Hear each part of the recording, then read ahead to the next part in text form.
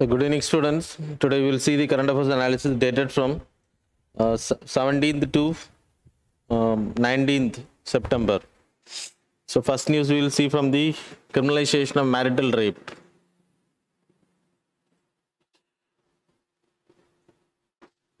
So marital rape abdina, it's not about married people so it's not about others. Normally you having IPC 375 section 375.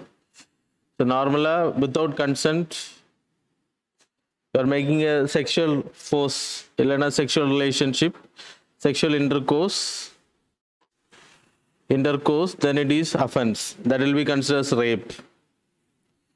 இது வந்து marry பண்ணாதவங்க if they are forced, consent இல்ல அப்படின்னா, consent இருந்துச்சு அப்படின்னா no problem, otherwise it will be treated as rape. இது வந்து married people, marriage ஆனவங்க, the husband is forcing without consent of the wife ஓட permission இல்லாம he is forcing her to her for the sexual intercourse, then whether like that will be called as marital rape. And India level this was not termed. World level more than 100 countries permitted as a criminalizing crime. They criminalized it. Marital rape வந்து தப்பு அப்படினு சொல்லிருக்காங்க. More than 100 countries, 36 countries including India இதுக்கு வந்து எதிரான சட்டங்களை இத criminalize நம்ம பண்ணல. So அதை எதிர்த்து தான் இப்போ வழக்கு போட்டிருக்காங்க. That's why it came in news. Like முன்னாடி சுப்ரீம் கோர்ட்டே சொல்லியிருக்கு. It's not so marital rape அப்படி கன்சிடர் பண்றது, rape அப்படின்ற வேர்ட் கன்சிடர் பண்றது, it will demolish the marriage institutions. சரியா? So இந்த IPC கோட்ல it was not mentioned, defined as rape. It was not mentioned, so it won't come here. So you can't punish those people. இதுல 7 category இருக்கு. No need to study. Characteristics, இல்லைனா category, notions. Rape அப்படின்ற concept பண்ணா 7 notions are there. இங்க marital rapeல without consent you are making sexual relationship with your partner. That is about the female. If she is below 18, then it will be treated as rape. அதுவும் வரும். If it is married also. சரியா? So இது consider பண்ண வேண்டிய விஷயம். Then இதில் இருக்கக்கூடிய problem என்ன அப்படின்னா, இப்போ வேர்ல்டு கண்ட்ரிஸ் எல்லாம் இதை ரேப் அப்படின்றத சொல்கிறாங்க. Because it's under article 21. You people know right to privacy and intrinsic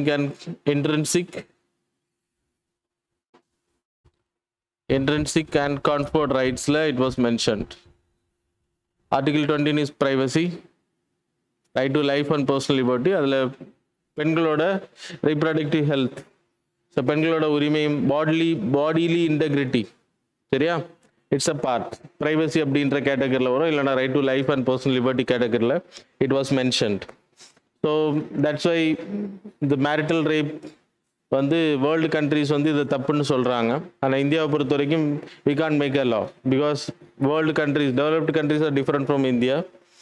இது கிரைம் அப்படின்றது சொல்கிறதுனால, இது தப்பு அப்படின்றது தெரியுது, பட் கிரைம் அப்படின்னு சொல்கிறதுனால என்னெல்லாம் ப்ராப்ளம் இருக்குது அப்படின்னா, those are against the decriminalizing marriage institutions, demoralize the marriage institution.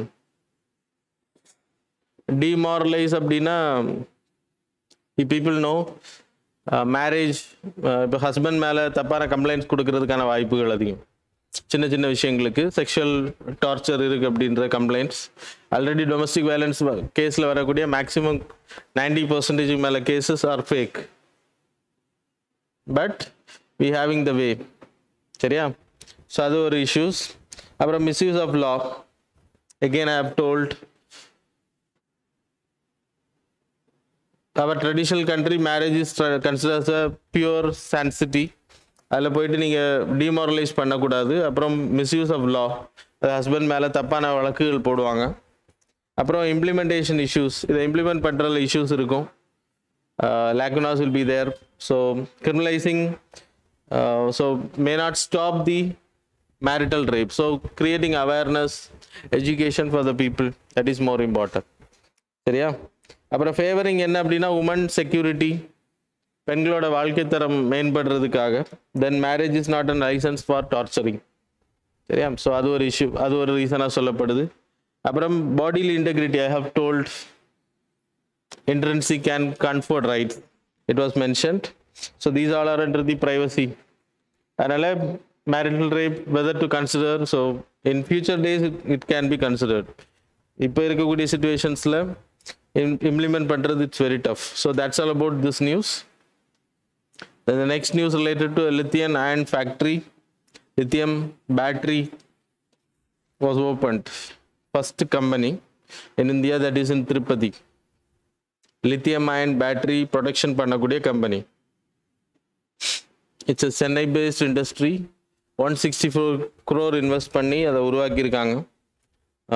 Munoth Industries Limited. It's for State Public Service Commission கேட்கலாம். Lithium cell plant.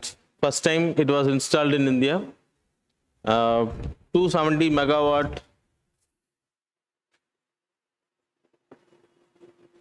hour batteries, that is 20,000 batteries per day it can produce. 20,000 cells of 10 ampere hour. நம்ம use பண்ணக்கூடியது எல்லாமே milli ampere R. அப்போது it's very high. நீங்கள் use பண்ணக்கூடியது 4 milli amperes hours அப்படி வரும். இது வந்து மொபைல்லாம் யூஸ் பண்ணுறீங்க இல்லையா, MAH அப்படின்னா 4000 mAh. இது வந்து 10 ஆம்பியர் hour வந்து ப்ரொடக்ஷன் பண்ணும் ஒரு நாளைக்கு மட்டும். ஸோ இது வந்து இந்தியாவோட இம்போர்ட்டை வந்து கம்மி பண்ணோம் அப்படி சொல்லி. இப்போ we are importing from China, Hong Kong, அப்புறம் சவுத் கொரியா, அப்புறம் வியட்நாம். ஸோ இந்த மாதிரி கண்ட்ரீஸ்லேருந்து we are importing a lot. So அந்த டிபெண்டன்ஸை வந்து குறைக்கும்னு சொல்லப்படுது. அப்போ இம்போர்ட் கம்மியாச்சு அப்படின்னா we can export. So we are mostly demanded. 130 crore population, most people are using, more than 80% near population are using mobile phones. அப்புறம் smart gadgets வந்து இனிமேல் IoT வரும்போது அதுவும் அதிகமாகும். Internet of things, every thing will be connected with internet. So அதுக்கு எல்லாமே we need batteries, battery backup தேவை. அதனால் we need lithium ion productions. So அதுக்காக தான் இது பண்ணுறாங்க, எலக்ட்ரிக் வெஹிக்கிள்ஸ் எக்ஸெட்ரா. ஸோ இது இம்போர்ட்டை வந்து குறைக்கும், டிபெண்ட் ஆன் அதர் கண்ட்ரியை குறைக்கும். So that's a benefit of this company. So that's all. The next scheme about it's a program green finance hub, fins hub அப்படின்னு பேர். It was launched by UNEP, United nation environment program. அப்புறம் reef, த coral reef world foundation, UK paste organisation, charity. So இவங்க 2 பேரும் தான் launch பண்ணியிருக்கேன். இதோட purpose வந்து marine பேஸில் மெரைன் ரிசோர்ஸஸ் வந்து சஸ்டைனபிளாக யூஸ் பண்ணுறதுக்கும் பொல்யூஷன்ஸ் இந்த மாதிரியான விஷயங்களை தடுக்கிறதுக்காக. So daily ஆக்டிவிட்டீஸில் marine tourism, so marine டூரிசமில் இப்போ ஸ்கூபா டைவிங் இதெல்லாமே வரும். ஸோ இந்த ஆக்டிவிட்டீஸில் ஈடுபடுறவங்க இந்த டெய்லி ப்ராக்டிசஸை வந்து காஸ்ட் எஃபெக்டிவாக மாற்றுறது, without pollutions, without damage of environment. சரியா? ஸோ இந்த டூரிசமை வந்து அதுக்கேற்ற மாதிரி டெவலப் பண்ணுறதுக்காக this program was launch, green hub அப்படின்றது. So they will create awareness, they will go and teach the people. சரியா? They will give a projects அப்படின்னா அவங்கள்ட்டே வந்து டெய்லி அந்த லைக் காஸ்ட் எஃபிஷியன்ட் சேஞ்சஸை கொண்டு வர டெய்லி ப்ராக்டிசஸ், அந்த லைக் நிறைய இது எக்ஸாம்பிள்ஸ் வச்சுருக்காங்களாம். ஸோ அதை இம்ப்ளிமெண்ட் பண்ணுறதுக்கு தே வில் கைட். சரியா? So that's all. க்ரீன் ஹப்னா என்னன்னு தெரிஞ்சால் போதும். Sustainable use of marine resources practice, daily ப்ராக்டிசஸை வந்து கொடுக்கறதுக்காக. தென் about SEO, recently also we have studied last class. கரெக்டாக SEO பற்றி டிஸ்கஸ் பண்ணோம்ல, Shanghai cooperation organisation. Discuss R not? S, okay. So I'm not going to discuss about the organization, current updates, that is enough, right? So 1995 it was created by Shanghai 5 அப்படின்னு பேர். அப்புறம் அந்த 5 countries வந்து Tajikistan, Kazakhstan, China, அப்புறம் Kyrgyzstan, Russia. 1996 it was created as Shanghai 5. அப்புறம் 2000 Uzbekistan join பண்ணிச்சு. Uzbekistan join பண்ணும்போது it was called as SEO. அப்புறம் இந்தியாவும் பாகிஸ்தானும் 2017 லான்ச் ஜாயின் பண்ணோம். So that's why we got membership, permanent membership in this category. அப்புறம் இதோட ஹெட் குவார்ட்டர்ஸ் இன் Beijing secretariat. Last class பார்த்தோம்ல, செக்ரட்டரியேட். அப்புறம் ஈரானும் பெலாரஸ் அப்ளை பண்ணியிருக்காங்க. ஈரான் காட் மெம்பர்ஷிப், அது வந்து இப்போ நடந்த மீட்டிங்கில். ஸோ இப்போ மெம்பர்ஷிப் வந்து ஏறி இருக்கு. சரியா, மொத்தம் இப்போது 5+2 அப்புறம் 3, இப்போ 8 countries ஆர் தேர் now. ஷாங்காய் SCOல. சரியா, totally 8 countries R there.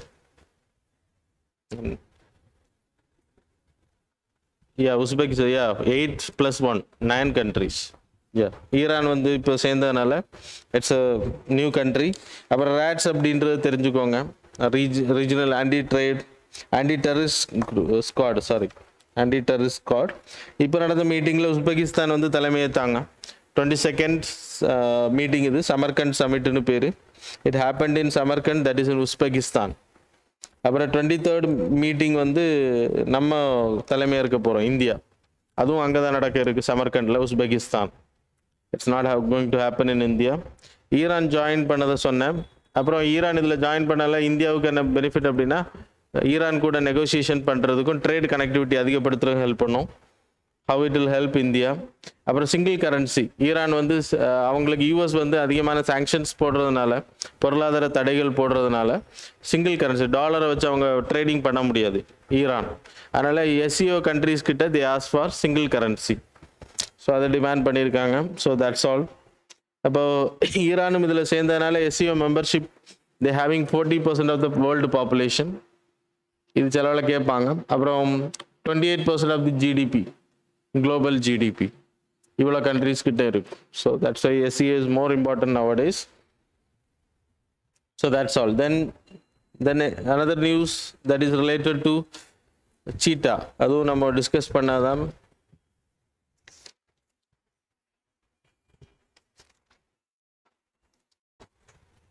So recently we have discussed, last classல தான் டிஸ்கஸ் பண்ணோம்.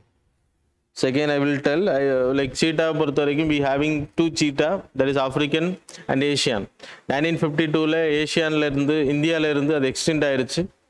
அதுக்கான ரீசன் முகல் எம்பரர்ஸ் அதை வந்து ரொம்ப லைக் கேப்டிவ் அப்படின்னா அடைச்சி வச்சுருந்தாங்க, ஹண்டிங் ப்ராக்டிசஸ். அப்புறம் இது இந்தியா ஜம்மு அண்ட் காஷ்மீரில் பஞ்சாப்ல இருந்து திருநெல்வேலி வரைக்கும் இதோட பாப்புலேஷன் இருந்ததாக சொல்லப்படுது. ஸ்கர்வ் பாப்புலேஷன் கிராஸ்லேண்ட்ஸில் தான் அதிகமாக இருக்கும். ஸ்கர்வ் கிராஸ்லேண்ட், ரொம்ப டால் ட்ரீஸ் இருக்கக்கூடிய காடுகள் எல்லாம் அதிகமாக இருக்காது. அப்புறம் இதோட ப்ரே வந்து நில்காய், ஒரு விதமான டீர் கேட்டகரி. ஸோ அதை வந்து அதை வேட்டையாடும் அதிகமாக. அப்புறம் இதோட பாப்புலேஷன் வந்து இந்தியாவில் ஃபுல்லாக எக்ஸ்டெண்ட் ஆன 1952ல். ஏன்னா மன்னர்கள் அதிகமாக இதை வேட்டையாடினாங்க. அப்புறம் இவங்களோட பாதுகாப்பு அதை பயன்படுத்தினதாக சொல்லப்படுது. நம்ம இப்போ டாக்ஸ் பயன்படுத்துகிற மாதிரி அவங்க அன்றைக்கி சீட்டாஸ் வந்து பயன்படுத்தினா சொல்லப்படுது. லாஸ்ட்டாக இருந்த ஒரு சீட்டா 1952ல் இருந்துச்சு, அதையும் ஒரு மன்னர் தான் லாஸ்ட்டில் கொன்னார் அப்படின்ற story. It was there, you can study if you want. இந்த குவாலியரா, ஸோ இட்ஸ் நாட், இந்த கீழே இருக்கு பார், ஷா முகமது ரஜா பலாவி, not that person. Maharaja ரம்னூஜ் Pratap Singh, அவர் தான் லாஸ்ட்டாக இருந்த சீதாவை ஷார்ட் பண்ணியிருக்கார். அதெல்லாம் கொஸ்டின் கேட்க மாட்டாங்க, தெரிஞ்சுக்கோங்க, அவ்வளோதான். அப்புறம் 1970ல் we started negotiating with Iran. ஏன்னா ஈரானில் வந்து அதிகமான சீட்டாஸ் இருந்துச்சு அந்த டைமில், ஏஷியன் சீட்டாஸ். நம்ம இந்தியாவில் இருந்து ஏஷியன் சீட்டா. ஸோ அதை வந்து அங்கேருந்து கொண்டு வர்றதுக்கு முயற்சிகள் எடுத்தோம். 1985ல் ராஜீவ்காந்தி இருக்கும்போது வி ட்ரைட். அப்போ அவங்க என்ன கேட்டாங்கன்னா, இந்தியாவோட ஏஷியாட்டிக் லைன் கேட்டாங்க எக்ஸ்சேஞ்சுக்கு. அப்போ நம்ம லைன் கொடுக்க முடியாது, ஆல்ரெடி இன் என்டேஞ்சர்ட் கேட்டகரி. ஸோ அப்படி சொன்னனால அந்த ப்ராஜெக்ட் கேன்சல் ஆச்சு. அப்புறம் ஆப்ரிக்கான் வேறு கண்ட்ரி கிட்ட கிடையாது. இப்போது ஈரான் கிட்ட எனக்கு தெரிஞ்சு 25 சீட்டாஸ் இருக்குன்னு நினைக்கிறேன் டோட்டல்.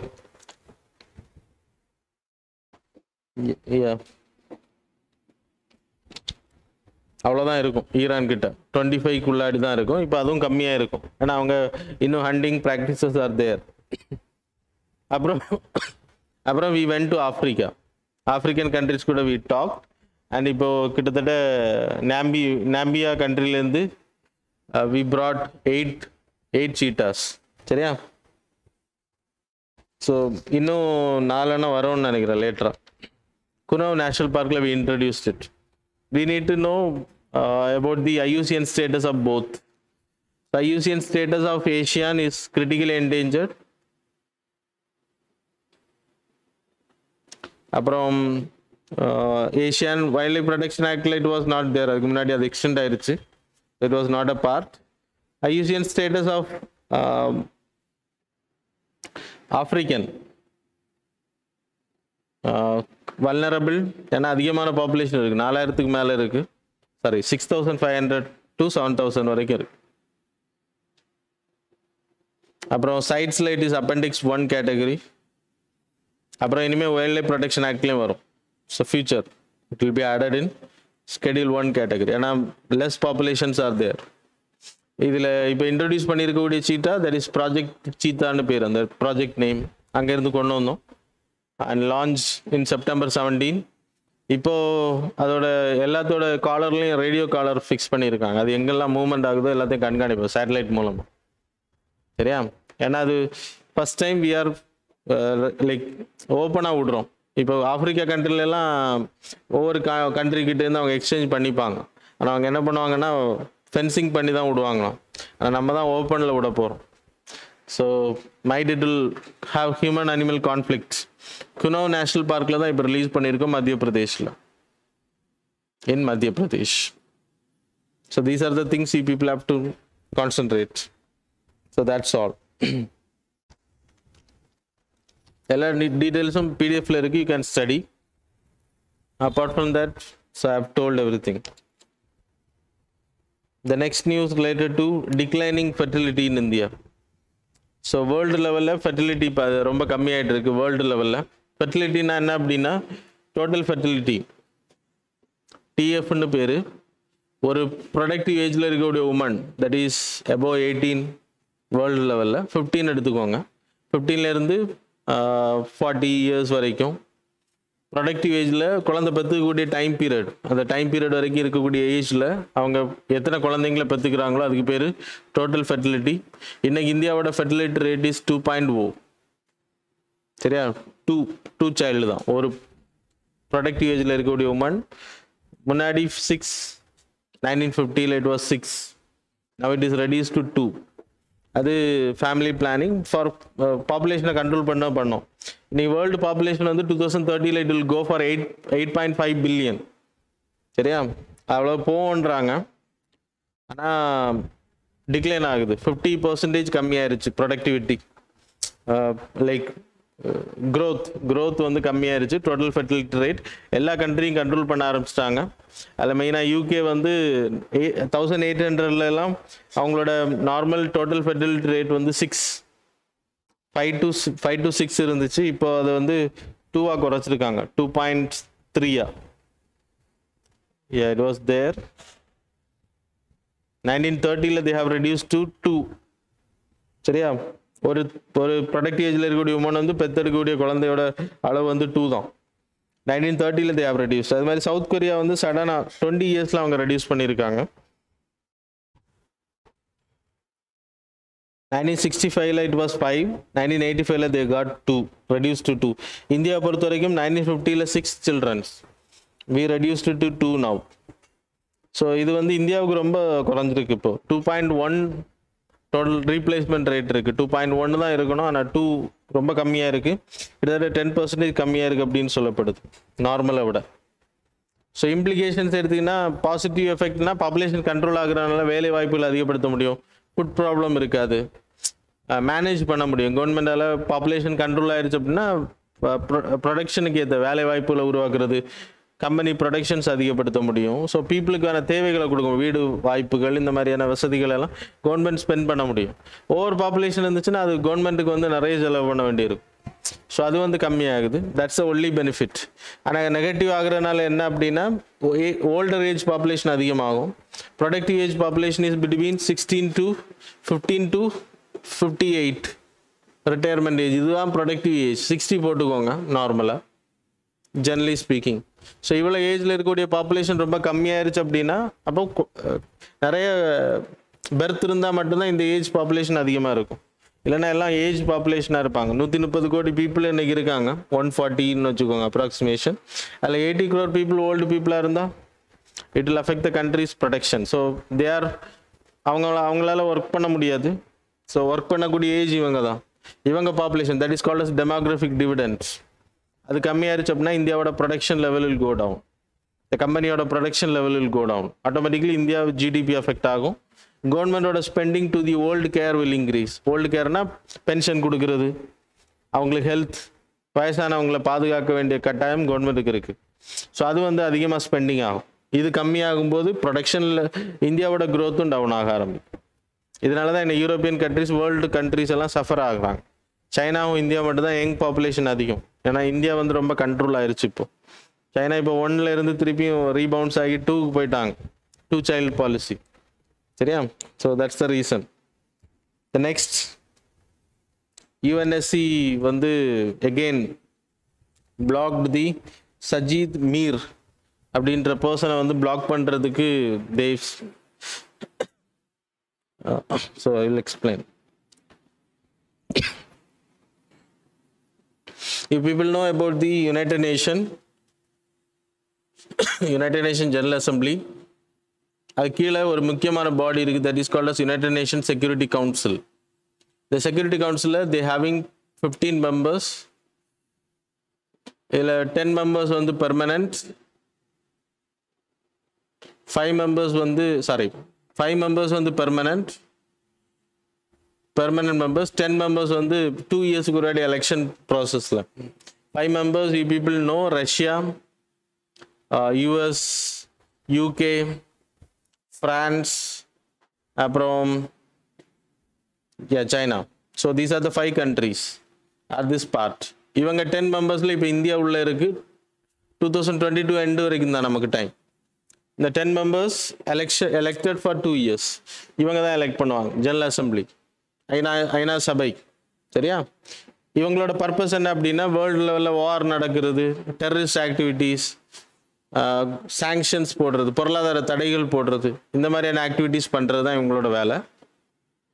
ஸோ யூஎஸ் வந்து டெரரிஸ்ட் குரூப்ஸை பேன் பண்ணுறது, they have created a committee, that is UNSC committee 1267.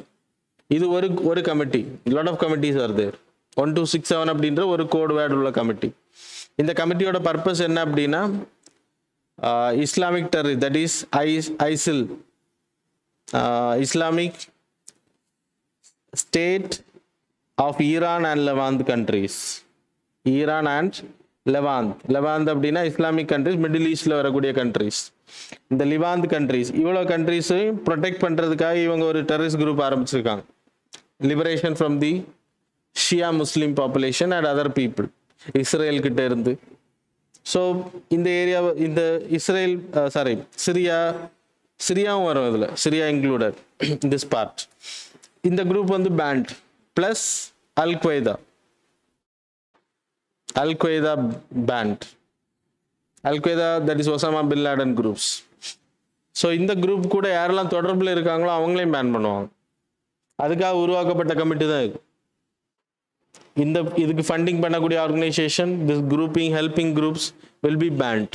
இதுதான் இதோட பர்பஸ், இந்த கமிட்டியோட purpose. They will meet and they will make a sanctions. அப்புறம் எல்லா கண்ட்ரீஸ்லையும் இவங்க குரூப்பிங்ஸ் இருந்தாங்கன்னா இவங்களை அழிக்கிறதுக்கான, இவங்களுக்கு ஃபண்டிங் பண்ணுறது. இந்த கமிட்டியோட மெயின் பர்பஸ் ஃபண்டிங்கை தடுக்கிறது, அப்புறம் ஆர்ம்ஸ் போகிறது தடுக்கிறது. இவங்களோட ஆஃபீஸர்ஸ் இல்லைன்னா இவங்களோட ஆர்கனைசேஷன் பீப்புள் அங்கே வேறு கண்ட்ரியில் இருக்காங்கன்னா அந்த கண்ட்ரி அவங்கள அரெஸ்ட் பண்ணி கொடுக்கணும். அவங்க எந்த நாடுகளுக்கும் ட்ராவல் பண்ண முடியாது. Passport will be pant, freezing the accounts, every thing. That is the purpose of this UNSC 126. இதில் ரெசல்யூஷன் மூவ் பண்ணுவாங்க. இப்போ என்ன ரெசல்யூஷன் மூவ் பண்ணதை சைனா பிளாக் பண்ணியிருக்காங்க அப்படின்னா, ஏன்னா China is a part of this group. இந்த 15 மெம்பர்ஸ் இந்த கமிட்டியில் இருப்பாங்க, அவ்வளோதான். சரியா? ஸோ சைனா ஏன் பிளாக் பண்ணியிருக்காங்க அப்படின்னா, Lashkar e Taiba it's having link with Al Qaeda. அதை நான் உங்களுக்கு சொன்னேன், இந்த 2 ஆர்கனைசேஷன் தொடர்புடைய ஆர்கனைசேஷனையும் பீப்புளையும் பேன் பண்ணுவாங்க. இப்போ Lashkar e Taiba is having link. இந்த லஷ்கர் இ தொய்பா தான் நம்ம 2026/11 அட்டாக், மும்பையில் நடந்த அட்டாக்கு காரணமாக இருந்தவர். இந்த ஃபோட்டோவில் இருக்கக்கூடிய பர்சன் தான் Sajith Meera. So this person help to two the target. Sketch போட்டு கமாண்டரை ஆக்ட் பண்ணது இவர் தான், நம்ம தாஜ் ஹோட்டல் அட்டாக். அதனால் யூஎஸ் இந்தியாவோட சப்போர்ட் எல்லோரும் சேர்ந்து அவரை வந்து பேன் பண்ணணும் அப்படின்னு சொல்லிட்டு பிளாக் லிஸ்ட் பண்ணுறது கொண்டு வந்தாங்க. ஆனால் சைனா என்ன பண்ணுச்சு அப்படின்னா ஸ்டாப்ட் இட். ஏன்னா சைனா இஸ் அலே ஆஃப் பாகிஸ்தான். சரியா? இதுக்கு முன்னாடி வேற ஒருத்தர் பண்ண அப்துல் ரஃபூர் அசார் 2022 தான். என்ன பண்ணுவோம், 6 மாதம் ஹோல்டில் இருக்கும், திருப்பியும் மூவ் பண்ணலாம். எத்தனை வாட்டி வேணால் அவங்க பிளாக் பண்ணிகிட்டே இருக்கலாம். திருப்பி கொண்டு வருவாங்க, திருப்பி பிளாக் பண்ணுவாங்க. ஆனால் சைனாவோட இமேஜ் இன் வேர்ல்டில் என்ன அப்படின்னா டெரரிஸ்ட் சப்போர்ட் பண்ணுற மாதிரி காமிச்சிருவாங்க இதை ஃபுல்லாக பேன் பண்ணிகிட்டே இருந்தால். So will see it later. Okay, that's all. Then the government have introduced the new logistic policy. So ரொம்ப ஃபாஸ்ட்டாக பண்ணணும் டிரான்சாக்ஷன்ஸ். லாஜிஸ்டிக்னா டிரான்ஸ்போர்ட்டேஷன், பொருட்களை ஒரு இடத்துலேருந்து இன்னொரு கார்கோ மூவ்மெண்ட்ஸ், அதை வந்து ஈஸியாக கொண்டு வரணும். ப்ளஸ் எனர்ஜெட்டிக்காக கொண்டு வரணும். ஏன்னா கிட்டத்தட்ட வேர்ல்டில் அதிகமான ட்ரேட் வந்து நம்ம கண்ட்ரி வி ஆர் டூயிங். கண்ட்ரிக்குள்ளாடி நிறைய ட்ரேட் நடக்குது, வெளிநாட்டிலேருந்து நிறைய பொருட்கள் நம்ம நாட்டுக்குள்ளே வருது. இந்த மூவ்மெண்ட்டில் ட்ராவலில் எடுத்துகிட்டு போகிறதுலாம் நிறைய ப்ராப்ளம் இருக்குது. நிறைய உணவுப் பொருட்கள் நம்ம நாட்டில் வேஸ்ட் ஆகுது. அதுக்கான காரணம் என்ன அப்படின்னா ஒழுங்கான கிடங்குகள் இருக்காது, ஒழுங்கான கோல்டு ஸ்டோரேஜ் இருக்காது, வார் ஹவுசஸ் ஸ்டோரேஜஸ் இருக்காது. ஸோ அதை தடுக்கிறதுக்காக தான் இந்த ஸ்கீம் லான்ச் பண்ணியிருக்காங்க, இந்த பாலிசி. ஏன்னா நம்மளோட லாஜிஸ்டிக்ஸ் வந்து ஒரு வருஷத்துக்கு USD 200 பில்லியன் அளவுக்கு வளர்கிறதுக்கான வாய்ப்பு இருக்குன்றாங்க. 22 மில்லியன் பீப்புளுக்கான வேலை வாய்ப்புகளை உருவாக்கி கொடுக்குன்றாங்க. அதனால் we need to improve it. So அதுக்காக தான் வார் ஹவுசஸ் they are creating. சரியா? வேர்ல்டு லெவலில் ஒரு மற்ற நாடுகளை கம்பேர் பண்ணும்போது இந்தியாவோட காஸ்ட், டிரான்ஸ்போர்ட்டேஷன் காஸ்ட் நமக்கு இல்லை, பீப்புளுக்கு கிடையாது, லாஜிஸ்டிக்ஸ் மற்ற கண்ட்ரியோட 14% நம்ம கண்ட்ரி அதிகமாக செலவு. பெட்ரோல் காஸ்ட், ஏன்னா நம்மளோட ரோடெல்லாம் தெரியும் உங்களுக்கு. அப்புறம் we don't have highways, proper highways, ரொம்ப ஸ்லோவாக தான் டிராஃபிக் அதிகமாக இருக்கும். மூவ்மெண்ட் வந்து இங்கேருந்து சென்னை போனோம் அப்படின்னா, இல்லைன்னா சென்னையிலேருந்து பெங்களூர் அப்படி போனோன்னா you need to have a corridors, industrial corridors. அப்போ ஸ்பீட் மூவ்மெண்ட் இருக்கும். இது ரொம்ப ஸ்லோவாக இருந்துச்சு அப்படின்னா அது எல்லாமே காஸ்ட்டில் அதிகமாகும், நம்மளோட பொருட்களோட ரேட்டில் அதிகமாகும். So that's why they have launched it. இதோட பர்பஸ் என்ன அப்படின்னா நிறைய வார் ஹவுசஸ் வைக்கிறது, ஸ்மார்ட், நிறைய கோல்டு ஸ்டோரேஜ் சிஸ்டம், உணவு வேஸ்ட்டுகள் எல்லாம் தடுக்கிறது, மூவ்மெண்ட்ஸை வந்து அதிகப்படுத்துறது. It will be connected to Sagarmala project, Bharatmala project. சாகர்மாலானா ship board கூட கனெக்ட் பண்ணுறது, பாரத்மாலான்றது road connection. So it will be connected. So that's all. அப்புறம் கலர் ரெவல்யூஷன் சைனாவை வந்து ஒரி பண்ணியிருக்கு அப்படின்றாங்க. ஸோ இப்போ நடந்த SEO மீட்டிங்கில் சைனா கேட்டது கலர் ரெவல்யூஷன்ஸை வந்து ஸ்டாப் பண்ணணும். கலர் ரெவல்யூஷன் அப்படின்னா இட் ஸ்டார்டட் இன் 2002. நிறைய நாடுகளில் ரெவல்யூஷன்ஸ் ஆரம்பிப்பாங்க, மன்னர்களுக்கு எதிராக புரட்சி. அது ஃபஸ்ட் டைம் ஆரம்பித்து உக்ரைனில். அங்கே இருந்த ஒரு அதிபர் வந்து சர்வாதிகாரத்தனமாக, அவர் எலெக்ஷன் தான், அங்கே டெமோக்ராட்டிக் ப்ராசஸ் தான், ஆனால் எலெக்ஷனில் ஓட்டு பெட்டிகளை மாற்றி கவுண்டிங் எல்லாம் மாற்றி அவரே ஜெயிச்சதா. கிட்டத்தட்ட ரொம்ப வருஷம் அவர் ஆட்சியில் இருந்திருக்காரு. You can see 2000 it started. Orange revolution பேர். உக்ரைனில் first time it started. People எல்லாம் அவருக்கு எதிராக புரட்சி பண்ணாங்க. And supreme court finally they conducted re-election. அப்புறம் அவர் தோற்று போயிட்டார் அதில். So that's the success of the Ukraine. Orange revolution பேர். ஆரஞ்சு அப்படின்னா அங்கே இருக்கக்கூடிய தன்மைகளை வச்சு. இப்போ எக்ஸாம்பிள் ஜாஸ்மின் ரெவல்யூஷன் துனிஷியாவில் நடந்துச்சு. அங்கே ஜாஸ்மின் ஃப்ளவர் வந்து ஸ்டேட் ஃப்ளவர். நம்ம நாட்டுக்கு ஸ்டேட் ஃப்ளவர் இது ஓகே. அப்போ அந்த அதுக்கேற்ற மாதிரி it will be named. Orange வந்து அப்படி தான் நேம் பண்ணி. அது மாதிரி துலிப் வந்து இது கொஸ்டின்ஸில் கேட்கலாம் சில வேலை. கிர்கிஸ்தான் கண்ட்ரியில் நடந்த ஒரு ரெவல்யூஷன், அதை நேம் பண்ணி. அதில் கண்டென்ட்லாம் நீங்கள் படிக்க தேவையில்ல. The name and the revolution related to which country, that is enough. அப்புறம் ஜாஸ்மின் அவங்க சொன்ன துனிஷியாவில். இது வந்து 2010 நடந்தது, ரொம்ப ரீசெண்டாக நடந்தது. இது கொஸ்டின் UPSCயும் கேட்டிருக்காங்க. ஸோ சைனா ஏன் பயப்படுது அப்படின்னா, ஹாங்காங் அப்படின்ற பிளேஸ் வந்து பிரிட்டிஷால் ரூல் பட்ட பிளேஸ். ரீசெண்டாக தான் சைனா கிட்ட கொடுத்தாங்க. சைனாவோட ஏரியாவில் தான் வரும், சைனாவுக்கு கோஸ்டல் ஏரியாவில் வரும் ஹாங்காங். அதை வந்து சைனா வந்து கான்ஸ்டியூஷன் செப்பரேட், சரியா? ஒன் கண்ட்ரி தான் 2 ஸ்டேட் கான்செப்ட் மாடலில் அப்படின்னா அட்டானமஸ் இருக்கும் அவங்களுக்கு. இப்போ சைனாவிலேருந்து அந்த ஹாங்காங் பிளேஸை வந்து பிரியணும் அப்படின்னு அங்கே இருக்கவங்க போராடுறாங்க. அது வெஸ்டர்ன் கண்ட்ரி சப்போர்ட் பண்ணுறாங்க. அப்போ அங்கே புரட்சி வந்துருச்சு அப்படின்னா சைனாவுக்கு அந்த இடத்த இழக்க வேண்டிய இருக்கும். அதனால் சைனா கொஞ்சம் பயப்படுது அவ்வளோ. ஓகே. அப்புறம் இன்ஸ்பயர் அவார்ட்ஸ். இன்ஸ்பயர் அப்படின்றது innovation in science pursuit for inspired relationship. That is a scheme called as inspire scheme. இது related to science and technology. இது எதுக்கு அப்படின்னா இந்தியன் லெவலில் ministry of science and technology கீழே இன்ட்ரடியூஸ் பண்ணக்கூடிய ஒரு ஸ்கீம். அவார்டு வந்து இது கீழே வரும், அந்த ஸ்கீமுக்கு கீழே வரும். இதோட பர்பஸ் என்னென்னா 10லேருந்து 32 வயசில் இருக்கக்கூடிய young people who are having innovation mind அவங்கள வந்து லேப் கொடுத்து அவங்களோட ப்ரோட்டோடைப்பை பண்ண வைக்கிறது, அவங்களுக்கு ஃபண்டிங் கொடுக்கறது. ஸோ அதுக்காக தான் இது பண்ணுறாங்க. இந்த அவார்டுன்றது என்ன அப்படின்னா ஸ்டார்ட் அப் இந்தியாவும் நேஷ்னல் இனோவேஷன் ஃபண்டும் இந்த அவார்டை கொடுக்குறாங்க. இந்த ஸ்கீமுக்குள்ளே தான் இந்த அவார்டு இருக்குது, நல்லா ஞாபகம் வச்சுக்கோங்க. ஸ்கீம் வேறு, அவார்டு வேறு. ஆனால் ரெண்டோட பர்பஸும் அதுதான். இந்த ஸ்கீம் எதுக்கு அப்படின்னா ஸ்கூல் சில்ட்ரன்ஸ் ஸ்டூடெண்ட்ஸை வந்து செலக்ட் பண்ணி யாரெல்லாம் அதில் செலக்ட் ஆகுறாங்களோ அவங்களுக்கு வந்து ஒரு 10,000 கேஷ் கொடுப்பாங்க. எதுக்கு அப்படின்னா அவங்க கொண்டு வரக்கூடிய எல்லாரையும் செலக்ட் பண்ணுறதுனா எதுக்கு, அவங்க கொண்டு வரக்கூடிய அந்த ப்ரோட்டோடைப் தயாரிக்கிறதுக்கான ஒரு ஐடியா, அதுக்கு வந்து ஒரு 10,000 ஃபண்ட் கொடுப்பாங்க. அவங்க வந்து ப்ரோட்டோடைப்னா ஒரு பொருளை தயாரிக்கிறது, ஒரு ஒரிஜினேஷன் வர்றதுக்கு முன்னாடி டூப்ளிகேட்டாக தயாரிக்கிறது. அந்த ப்ரோட்டோடைப்பை தயாரிக்கிறது they will provide. ஸோ அந்த ப்ரோட்டோடைப் வந்து சக்சீட் ஆச்சு அப்படின்னா the award will be given. Selected கிட்டத்தட்ட 56,000 பக்கத்தில் ஸ்டூடெண்ட்ஸ் வந்து செலக்ட் ஆகிறாங்க ஒவ்வொரு வருஷம். This project district level, state level, national level competition will be held. சரியா? That's all. The next is about PM Parnam scheme. இந்த ஸ்கீம் என்ன லான்ச் பண்ண போகிறாங்க. கெமிக்கல் ஃபர்டிலைசர்ஸ் நம்ம இன்னைக்கு யூஸ் பண்ணுறது ரொம்ப அதிகமாகிருச்சு.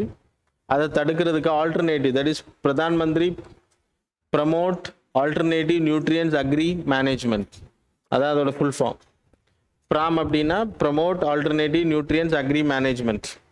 எதுக்கு அப்படின்னா ஸ்டேட்ஸை, இந்தியாவில் இருக்கக்கூடிய ஸ்டேட்ஸ் வந்து இப்போ தமிழ்நாடு, கேரளா, இந்த ஸ்டேட்ஸ், இந்த மாதிரி இருக்கக்கூடிய ஸ்டேட்ஸ் வந்து கெமிக்கல் ஃபர்டிலைசர்ஸை யூஸ் பண்ணுறதை தடுக்கணும்.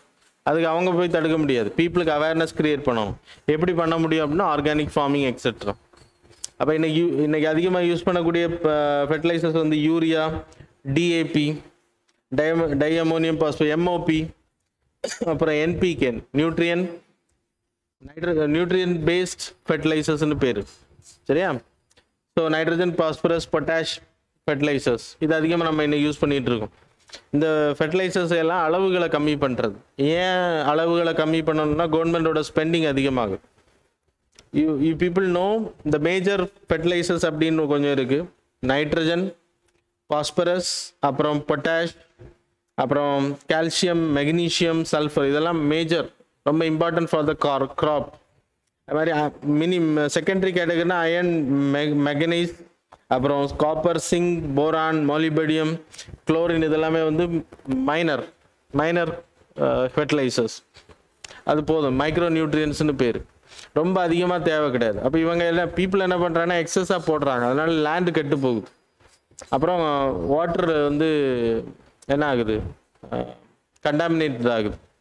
அப்புறம் ஆல்கே வந்து அதிகமாக, குளங்கள்லாம் நீங்கள் பார்க்குறீங்க ஆல்கே அதிகமாக வளர்ந்து கிடக்கும். அது காரணம் என்னம்னா இந்த ஃபர்டிலைசர்ஸ் எல்லாம் குளத்துக்கு வர்றதுனால. சரியா?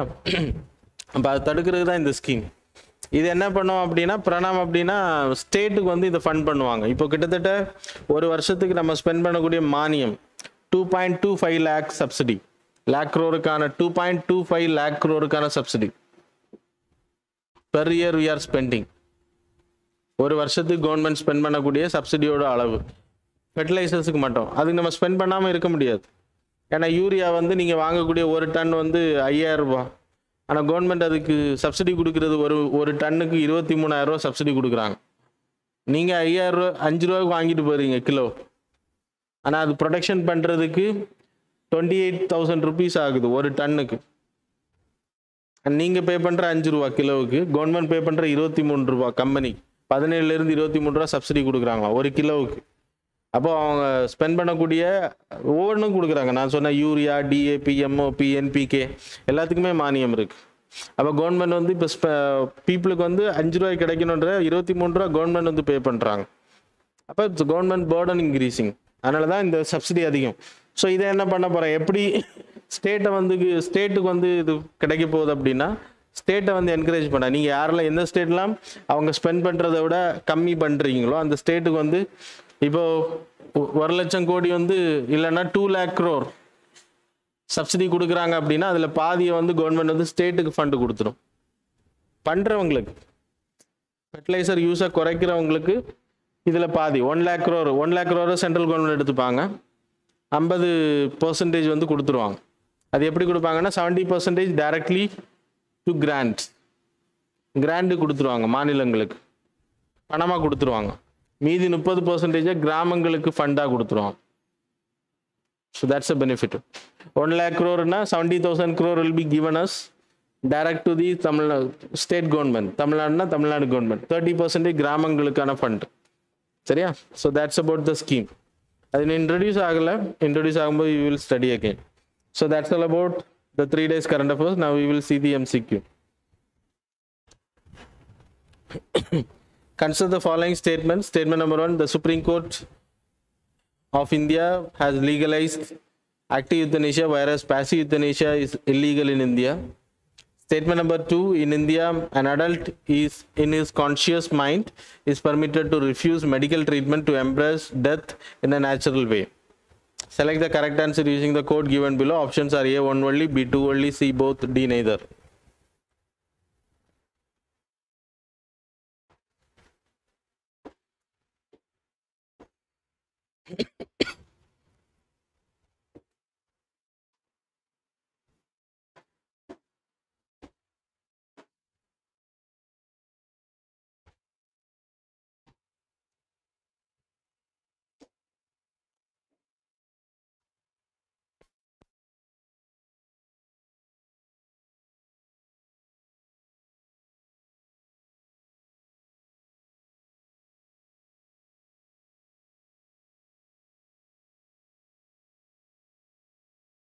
Question: which of the following statements correctly differentiates between nuclear fusion and nuclear fission? Statement number 1, unlike the fission process, fusion requires no fossil fuels and it does not leave behind any hazardous waste material. Statement number 2, unlike the fusion process, the fission reactions do not normally occur in nature. Statement number 3, the energy released by fission is 1,000,000 times greater than that released in the fusion reaction. Select the correct answer using the code given below. Options are A, 1 and 2 only, B, 2 only, C, 3 only, D, 1, 2 and 3 only.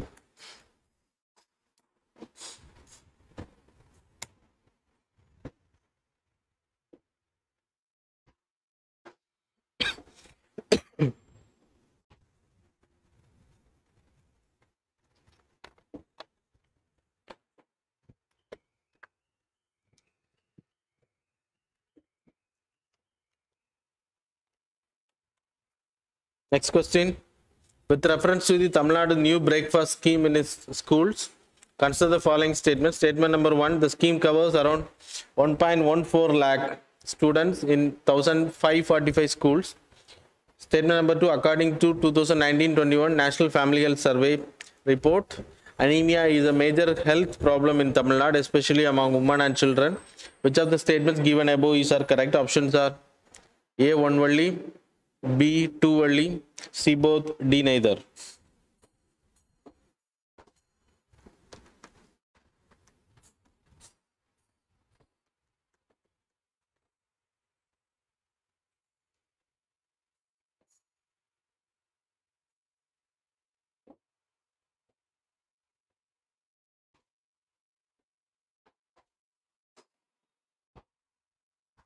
Next question. Samarkand is located in which of the following country?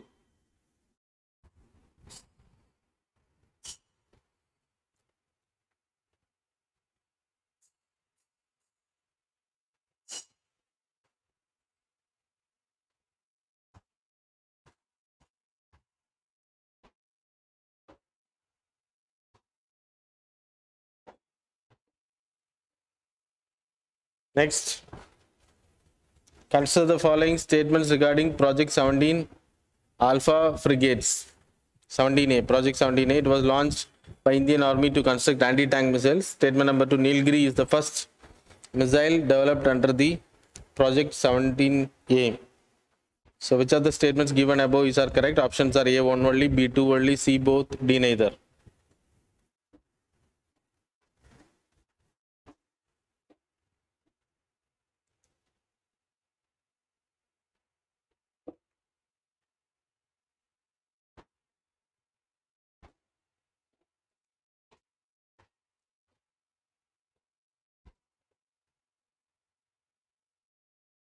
Okay, that's all. Now we will see the answers of Friday questions. Question number 1, answer is D. Question number 2, answer is C. Question number 3, answer is D. Question number 4, answer is C. Question number 5, C. So mains answer writing questions. Lower fertility rates can be viewed as both a cause and consequence of economic development. Comment. So that's all. Comment and send your answers. Thanks a lot for joining with us.